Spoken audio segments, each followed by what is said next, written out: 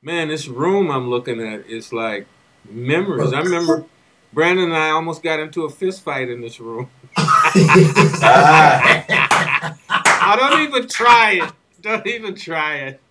There's been a few fights in this room. And in this corner weighs Yeah, exactly. 87 kilos, motherfucking Sadiq Day of Berlin, Germany. JT, you need to get a little bit closer to Brandon. Just a little bit. I mean, all I got is eggshell right now. Oh, there's some glasses. But just angle the screen down, Jay. That's all. Yeah, there you go. There you go. Perfect. Okay, Berlin and shit. Okay, so that's my fun getting the tour. Here we go, everybody. Sadiq, man, what up, dude? Man, look. You jelly donut ass motherfucker. Ich bin ein Berliner. Hey. Yo, 10 years, 11 years. How long you been there? Ich bin ein Kreuzberger. Okay. Yeah. So you're not. So what do they eat in Kreuzberg? They don't eat jelly donuts there. No, ain't no jelly donuts, but they do have. What was that jelly donut that a Berliner? Yeah, exactly. It's a Berliner. Yeah. They have them in here and there, but the Kreuzbergers don't play that shit. This is like Brooklyn circa 1993, 94. Oh, that's when I had like a studio apartment. My umbrella had The rest of Berlin, man, it's been so gentrified in the last 5 years. The money's come from everywhere. I mean, it's no longer that Berlin that I knew when I got here. But I don't want to talk about me. Right. I'm talking about, I could do a screen share, but okay. In the email I sent you guys as a prep, I mean, this is a couple of things, and I'm sure, and I got to tell you about this this website if you haven't checked it out yet. It's called Musicians Corner, and it's musicians on music. They even have like this award now for the best music journalist. At first it was going to be the worst, but we talked about it's like, well, that might be a little negative, so we'll do the best, which means you only got like 3 to choose from. That's what I'm saying. There's no best. That's like, Anyway, but if anybody can discuss this, I think it's you cats, because now that we're in the 21st century, I just recently did a gig with this young cat, Kelvin Scholar from Detroit, great keyboardist. And part of the interaction with the audience was about new and old machines. And, we discussed, well, we had a little interaction about the notion of the saxophone created by Adolph Sax in 18-something or other. And then there was the trumpet and and the sort of roots and ancient family of machines that they call musical instruments. The voice being the oldest, then the drum, and as technology grew, so on and so forth. But now we're in the 21st century. And so the question is like, I witnessed this old debate, maybe like 4 or 5 years old, between Stanley Crouch and James Toomey about Miles. You saw that with Melvin? Oh, I love that one. Yeah. Well, that was like the smack. And Toomey is going to smack you down anyway. And then Crouch was just not even prepared. Not for that. And so the issue came up again about the exhaustion of technology. And where we are now, where, 16-year-old kids, they get, a laptop and either Pro Tools they've afforded or Logic, which, is the easiest. And all of a sudden they're musicians. Not because they have ideas, but because technology has provided them with this platform to make sounds. So the issue was, is electronic music an arrangement of sounds, or is it music?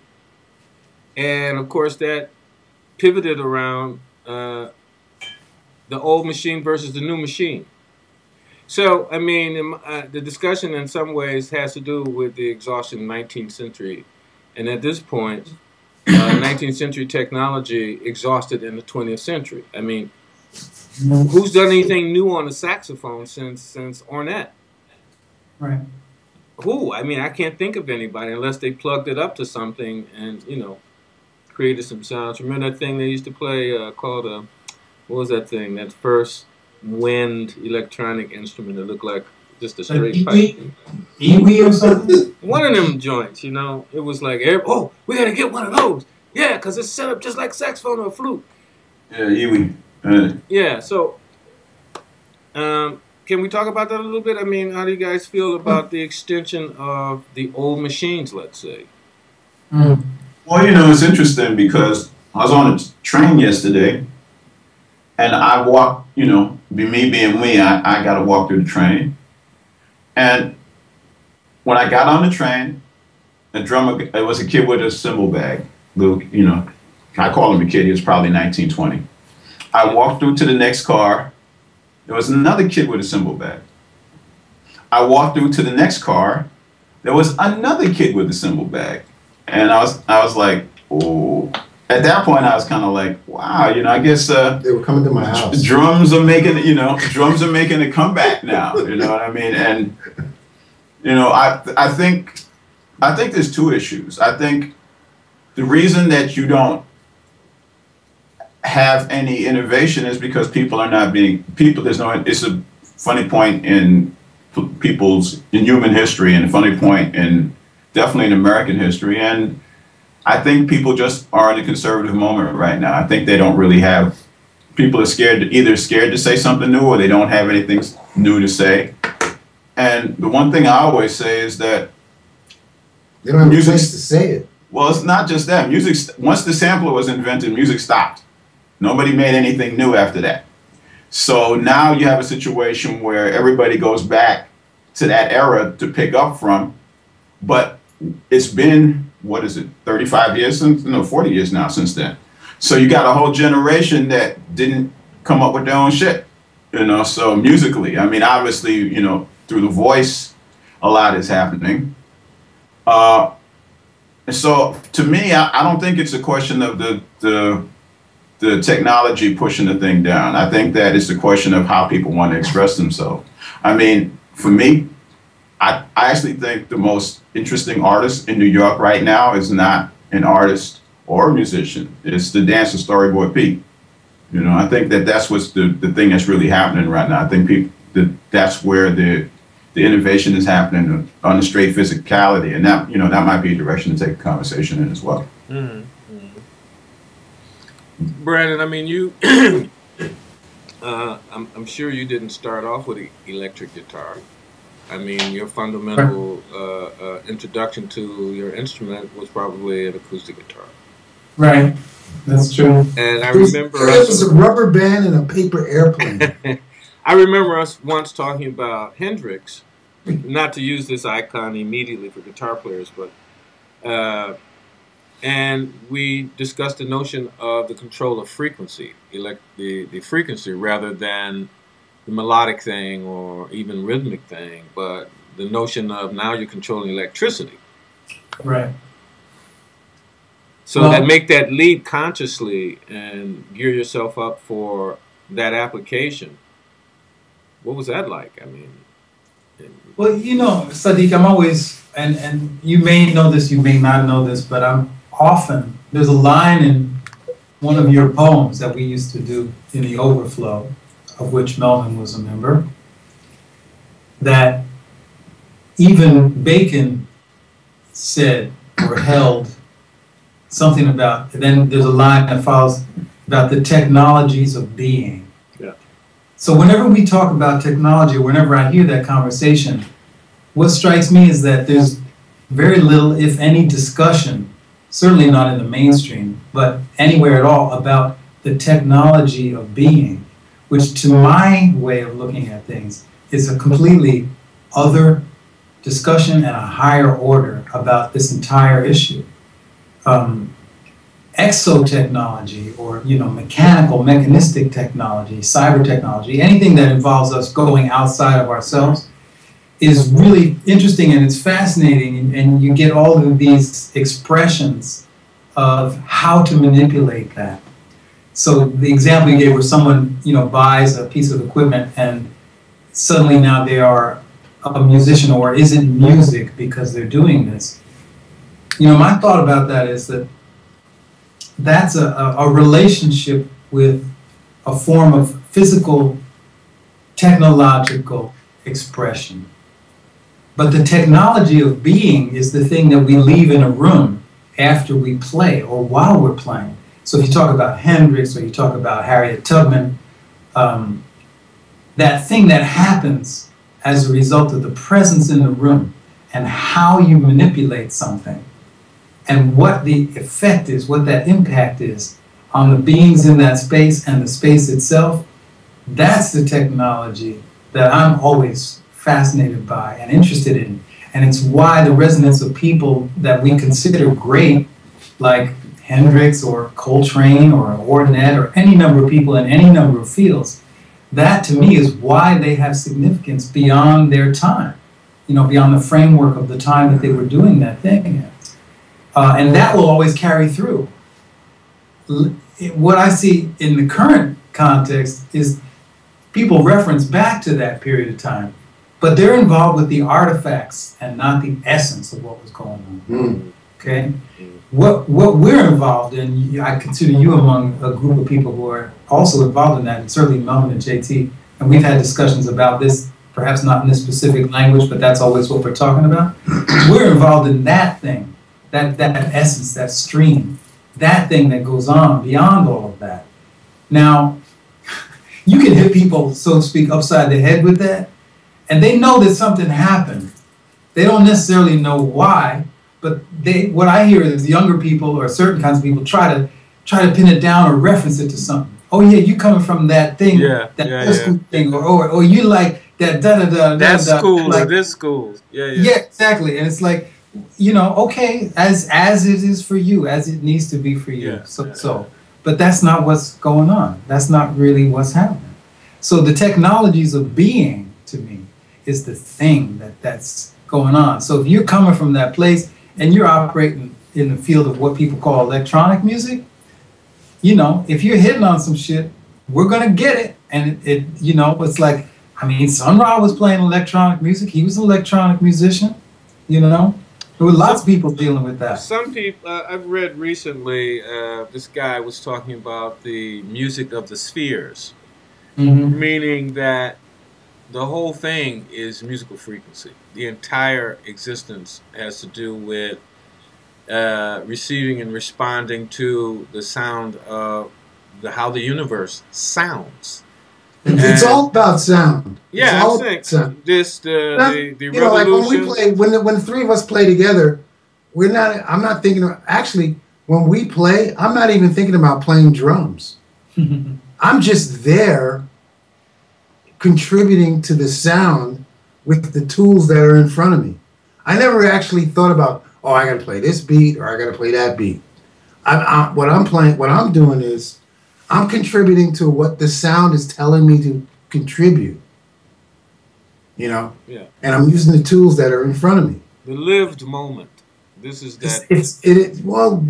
Technology of being is the lived moment. It's not a reference. It's what happens right now. And you can't get there like in a day or 2 days. To be able to understand what that kind of terminology and technology, what the technology is about. Like for instance, me and Melvin play together. We don't even talk about what we're going to play, but it's about melding the sound into another sound. Yeah, into Tubman. Into whatever that is. Yeah. That's what we call Tubman. Actually, and then it starts to go beyond the vocabulary speaking about what it is. Yeah, because when you say vocabulary, which goes back it is to a language. The beginning of sound and playing and rituals and everything else. There were no words for that. It was that thing that put people on a more spiritual, higher level. So to explain what we do, or to explain what it really is, there is really no terminology for it. I have students, I try to tell them, you know, like they ask me these questions about like, okay, what are you doing? Like, because I can write something down on the blackboard or play some, you know, technically, not spiritually, play something for them to emulate. But on the spiritual level, I can't teach them what that thing taught me. They have to do their own work to get what the actual hieroglyphic of that is telling you, you know. And when you know, like for instance, when you interact with younger musicians and you start playing, and then you shift into that other gear, and then they look at you like, okay, what is that? You know, like what is okay? Can you? No, you would have to tell them. Well, that was like 1983. I was getting off the train, and then da da da da da. Guys, yeah. Well, that's part of it too. Of course, it's all of it. I mean, you're only playing yourself, like you said. But I want to move on because we're like 20 minutes in, and you know this could end up being like an hour and a half. Yeah, and then you know, with this ADD. Well, just to say that the question about technology and you know like 19th century technologies, are they exhausted, et cetera, et cetera. But see, to me that question, I always underscore that question is, well, technology of being, has that technology been exhausted? And in terms of modern contemporary society, absolutely not. It's not even been promoted or developed to the extent that's available. Well, that's why they're still taking yoga lessons and shit, you know? Well, yeah, exactly. But that's even that, you know, that's popped up into, I mean, yeah, we you know, it's like, can I get a gig? Oh, yeah, you can get certified, be a yogini. You can teach yoga. We can make some money. You can make $40 a pop every day, you know, blah, blah, blah. It's imbued with that sensibility, too. But there is a thing that always comes in. It's like they got a brother in the White House, and people can tell you all kinds of reasons why that's this or that, but the fact is that it's like that thing about what's his name, Hugo, whatever it was, you know, like there's, I forget it, I'm spacing on his last name, but there's not one thing more powerful than all the armies of the world, and that is an idea whose time has come. Like regardless of what you think about that guy in the White House, the fact is that a whole lot of people have seen something that they can't stop. You can't change, you can't stop that idea anymore. That's been imbued into people, and that's out there. They know that a brother has been in the White House. You can't undo that. You know what I'm saying? I would divert from this conversation right now due to the political nature of. But I want to ask whoever's listening. Yeah, I want to actually answer the question you asked. I mean, the short answer is no. 19th century technology is not exhausted. 19th or 20th. And the reason is because the interface is at a level that no digital technology has gotten to yet. The amount of control you have over a guitar or a saxophone or even an acoustic piano, no digital instrument can match that. And it may happen in our lifetimes, it may not. But because of that very reason is the main reason people still play instruments. You know, at the point where the interface is at the same level, then we can maybe have this conversation. Agreed. Well, perhaps the you still have to play the drum. You still got to hit the motherfucker. Yeah, the limitation, let's say, of a drum kit. You're only going to get X amount of sounds. No, but that's not a limitation. You can get more. You can get more overtones out of this drum than you can get out of any sample drum. Well, but that's what you can get more sounds. You can get more degrees of nuance out of it than you can out of any digital drum. Right, but that's Melvin. I agree with you 100%. But that means spending the time. That calls for a kind of process and relationship that it calls for craftsmanship. It's about the technology of being. To me, it's like about. You have to find value in spending that kind of time. I know some people, if you say to them, I mean, if we're in India, it's a totally different conversation. But here, if you say to somebody, yeah, just play those 5 notes in as many different ways as you can. On the same drum. Or whatever. And they're like, they're like, well, why should I have to spend the time to? I can sequence that in, and it's done, and then I'll just put in a random, variation thing, and then that's done.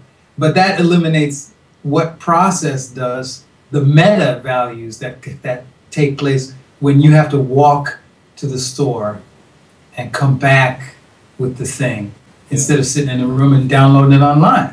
Or putting it in a microwave and letting it heat up for 2 minutes.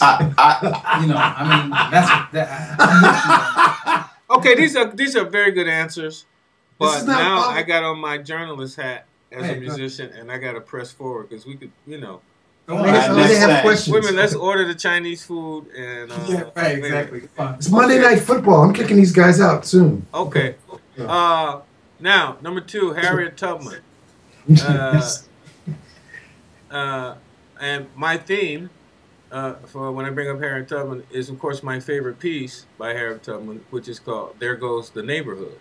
Oh shit! Yeah, I mean, for me, that's like the quintessential idea when somebody says, "Have you ever heard of Harriet Tubman?" And I'm looking at them like, mm-hmm. I would hear in my mind, "There Goes the Neighborhood," but this is coupled with working music in New York City. Mm-hmm. So you get on the one hand the dynamics of a fantastic, really hardcore electric guitar, electric bass, drum trio against the working fabric of New York. I mean, how do we tend to this now? Well, I don't work in New York. That's one answer. That's the same thing in Berlin. Cats be like, when are you going to play in Berlin again? And I look at the sidewalk. It's like, when they pay me. When they pay me. New York. I know what I'm worth. New York. I work in New York. Yeah, but I'm saying, you have to pay me what I'm worth, which means, of course, I don't work that much. I didn't say I didn't work much. I said I don't work in New York. But that's what I'm saying about specifically New York City, because since that's the financial capital of the universe and shit like that, they ain't spending no money on music. Not good music. Well, that's what I'm about to say. It goes back to the 99%, 1% thing. I mean, it's like, we'll do the 1% gigs. I'm personally not doing any 99% gigs because, one, that's not what I feel I'm worth. Two, thank you. I've been down that road. I played every, I can walk you around Harlem and show you where the clubs used to be. Four sets for $50. You can make more money. So now what is it? It's 3 sets for $150. And the inflation rate has gone triple. I'm not going to do that. Right. So, but as far as that's wrong. But on the other hand, we played up in Harlem 2 weeks ago, and it went very well. It was a nice crowd. It's something that has to be solved. I mean, the whole issue of New York is New York past its sell date as far as an innovative place. I mean, that's a whole nother conversation. I'm still here, so yes, there's still innovative people here. JT's still here, Brandon's still here. But I think this is definitely not a town, and I'll say this without feeling contradicting. If I was starting off in music right now, this would not be on my list of places to come. It just wouldn't be. So this is for people. New York is for people who've kind of established themselves. But the thing that's great about New York is the place where you can sit and have a high-level conversation with damn near anybody. Like the conversation you're having with Brandon, I can have that with the bus driver. I mean, literally. Okay. So that's the thing about New York, which keeps a lot of people here. Brandon, your standing has been diminished substantially. No, I'm just kidding. Just kidding. I don't mind being a servant. No, well, you can't sleep on bus drivers in New York City. You'd be surprised who drives a bus in this town. Man. And that's because they have to, right? Yeah. So, physicists and chemists and shit are driving buses. Yeah. It's like the bus drop. The transit is the post office of this era. You know what I mean? It's a lot of really talented guys who are just like waiting for you to swipe your Metro card or whatever. Right. I mean, I've had many people. I get on the bus. They ask me what kind of bass I got. Yes, I still take the bus because I'm whatever. because it's faster in the public transportation is the socialist model. Like, I mean, come on. They'll be like, okay, what kind of bass is that? You know, so obviously they know I'm playing the bass. I tell them, they're like, oh, you know, I had an Fodera or some other expensive instrument. So the guys are all anyway. So, but to answer your basic question, I mean, New York was the crucible for what this band is in terms of the combination of elements that makes New York, New York. And the combination of, it's still the most multicultural place in the world, you know. It's still, even though now you got to be, you know, 47, got to have 47 times more Luke to hang here, it's still the place where you have these kind of culture clash collisions. And that aspect of the culture in New York very much resonates still with the aspect of what Tubman does, because we're basically clashing a bunch of cultures that these guys wouldn't sit in the same room if they didn't have to. Right. I mean, we went through a whole thing, you know, a couple of years ago about, you know, we didn't go through, but, you know, I heard back channel about us getting on the Vision Festival. That was pretty controversial at the time. To me, it's a no-brainer, but I would agree with that. Yeah. But to the people who run the festival, it was very much a brainer, and their brain said no. So this is why, because you plug something up. Well, it couldn't have been the music itself, because I mean, what I was told, and you know, I'm gonna go ahead and she didn't say it was confidential, so I'm gonna spread it. She was worried about her audience being able to accept what we're doing, which is extremely ironic in the context of free, unquote, quote, jazz. So how free New York, for that matter. Yeah. How free is it really? You know what I mean? So that's that issue. But I mean, for me, that's the whole point. The whole point of what I try to do, and the whole point of what this band is doing, you know, we're breaking boundaries. It's like the whole thing, you know, you're gonna be free one way or another. But you know, the business people won't want to be free. That's a whole nother issue. But in terms of the resonance between the band and New York, I feel it's still there. I feel like we're in a serious political situation right now that, if anything, is making certain kinds of music that weren't relevant for a while very relevant. I mean, I did a thing a few months ago. There was an Eric Dolphy symposium out in Montclair, and I played on it. And I was amazed at how fresh all of that music felt.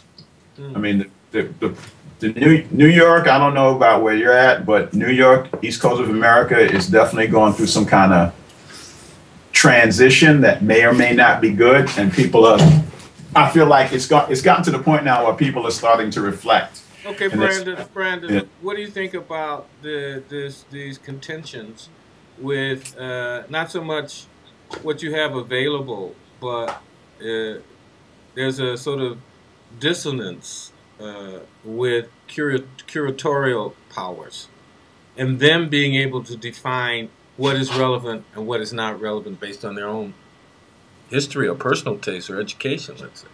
Yeah, so what do I think about that? Well, I mean, isn't that like a part of the dilemma in New York?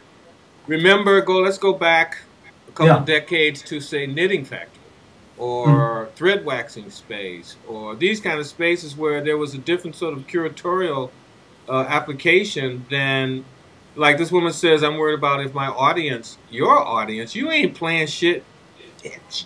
What do you mean, your audience? So, yeah, I mean, it's very interesting. I mean, the one space that comes to mind immediately when you address that seemed to soften that context was the Stone, where they had, you know, you were invited different musicians monthly to curate the performers during that month. Right. Which is, you know, even then, that was a selective process. I mean, you know, people are going to reach out to people or select people that they think will serve the idea or the intention of whatever they're doing, whatever the endeavor is. But that was an interesting way of expanding the base of what gets heard and what has a platform, which I think was pretty cool. I mean, it's shrunken in a way because now everybody gets a week. You know, you select somebody, they have a whole week of nights at the Stone. So okay. Greater depth, perhaps more in depth, but then fewer people involved. but less work for the curators, that's for sure.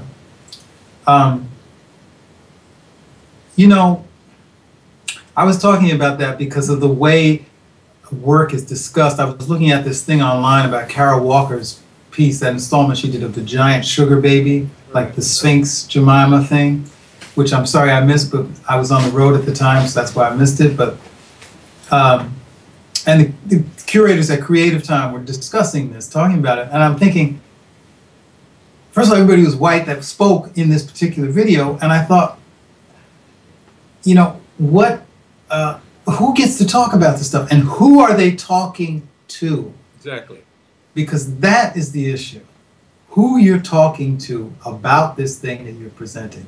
So you've got... Well, who is Carol Walker talking to? Carol Walker's talking to...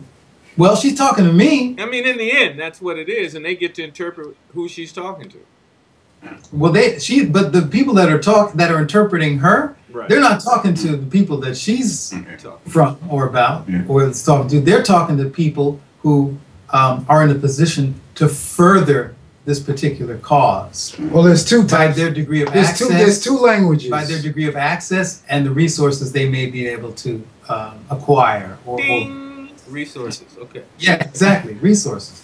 And that's the issue. So, you know, again, it leads us down that old road. That's, you know, that's my thought about that. It's there needs to be an expanded language. There needs to be a broader base of people who can relate to something that's not in code, that's not codified, you know. Well, it's all code. Anyway, I want to press on about Harriet Tubman's releases. We have I Am a Man. We have, what was the next one? Prototype. And then now it's Ascension. Was there anyone between Prototype and Ascension? No. Nothing that came out, no. Okay, but the story of the 9 or 10 years it took to get the record out. Well, I mean, let me jump on that because I want to go back a minute. Okay. Because to go back to the curatorial thing, because I've never done a series at the Stone, but I did a bunch at the Old Knitting Factory, right, and I did a bunch at Tonic. And if I remember correctly, the Ascension record is actually from one of my curatorial runs. Okay. Knitting Factory. At the Knitting Factory. Damn, that's ages ago. Yeah, and I'll leave the Carol Walker part of it alone. But really, the long story short, the music business fell apart.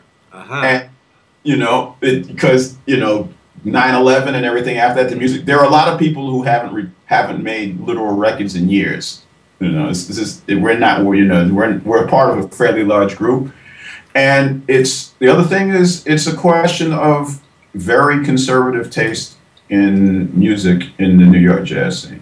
I mean, you know, we just did a thing of Threadgill's music. You know, who was a revolutionary in himself. Now people are ready to hear it. Well, they were ready to hear it then, and they've lost 50% of what they had capacity-wise for that application at this point. So, I mean, it becomes, in some sense, and I don't like to add my philosophical thing to your conversation, but you know, it becomes another reflection of the dumbing down.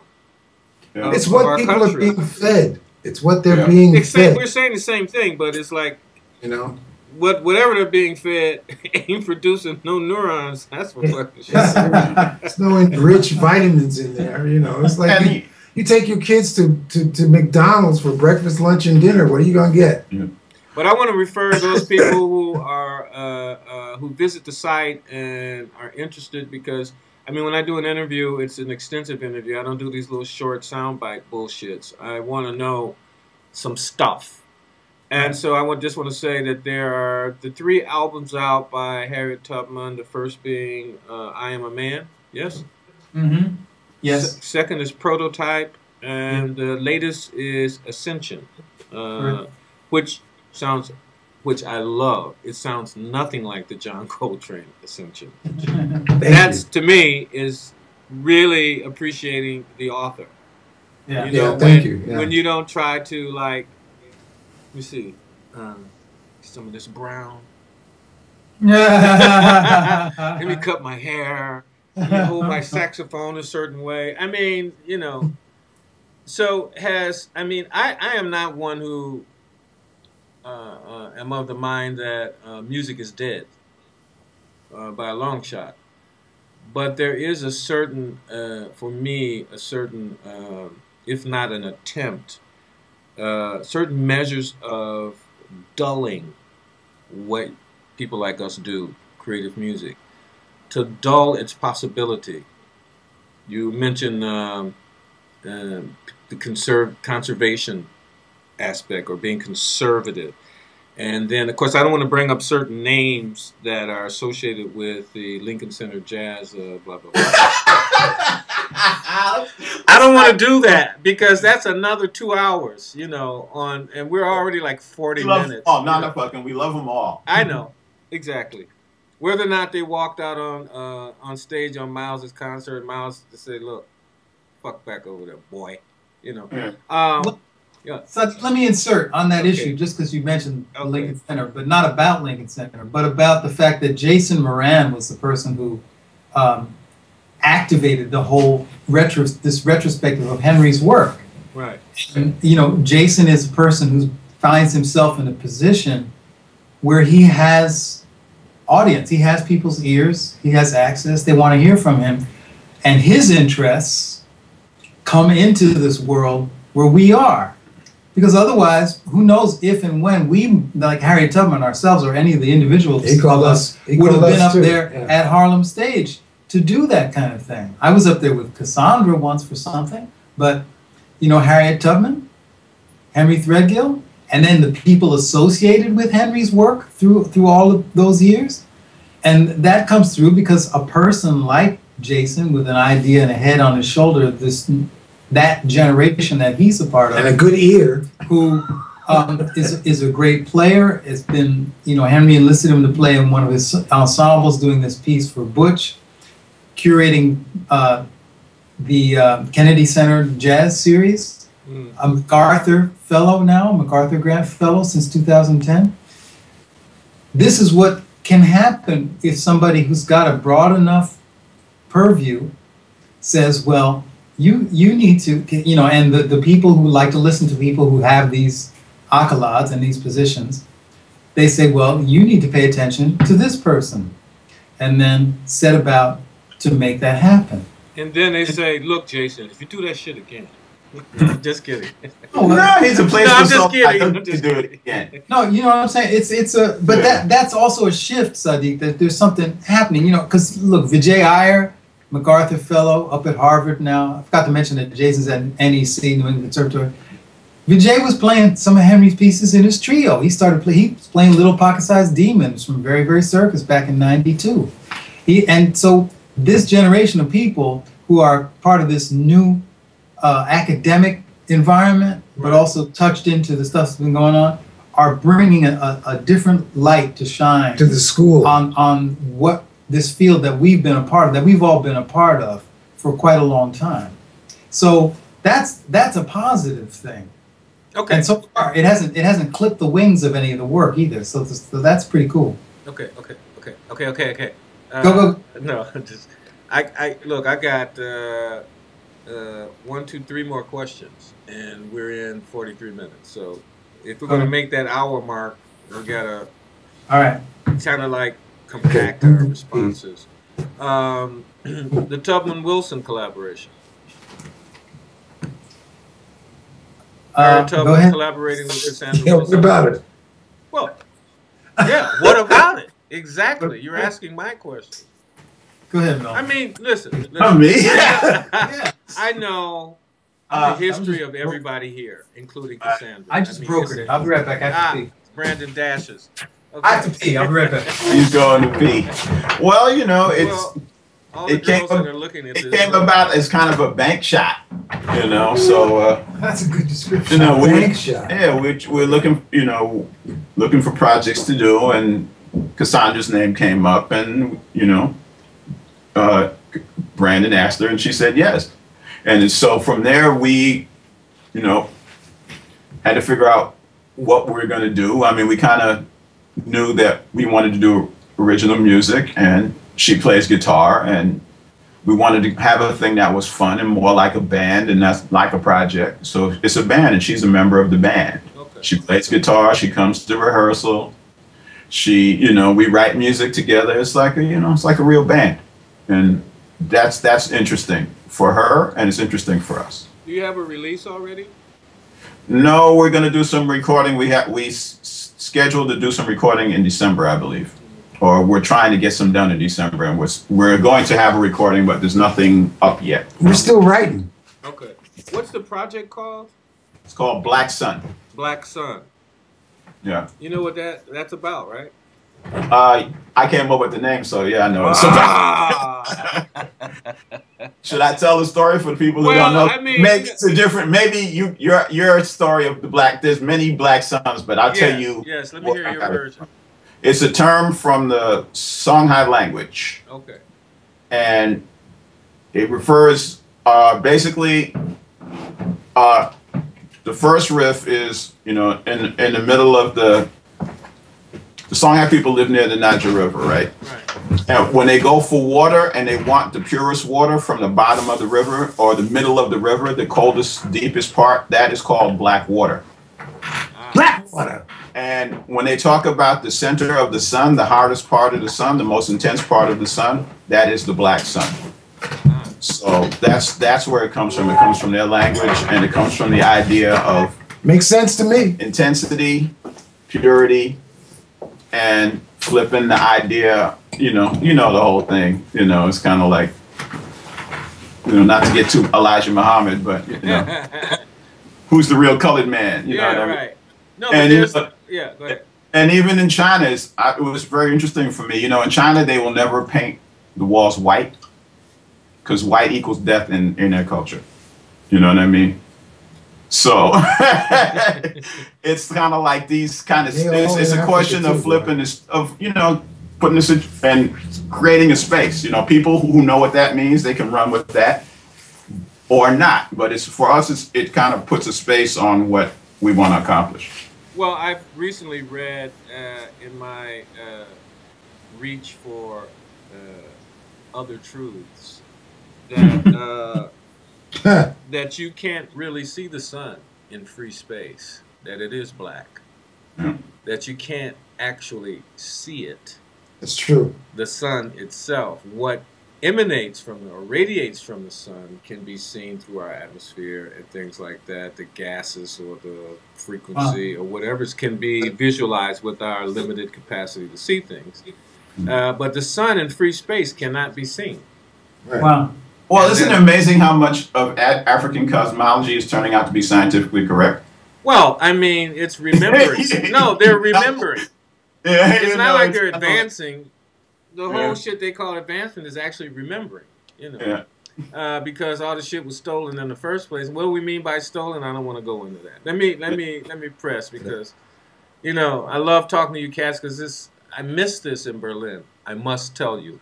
And all you motherfuckers, I mean, all you people in Berlin, get with me at the cafe and we can kick it like this. You know what I mean? Okay, so individual projects, philosophical aspects. Hold on 1 second. I'm going to pause this because now I too must go to the loop.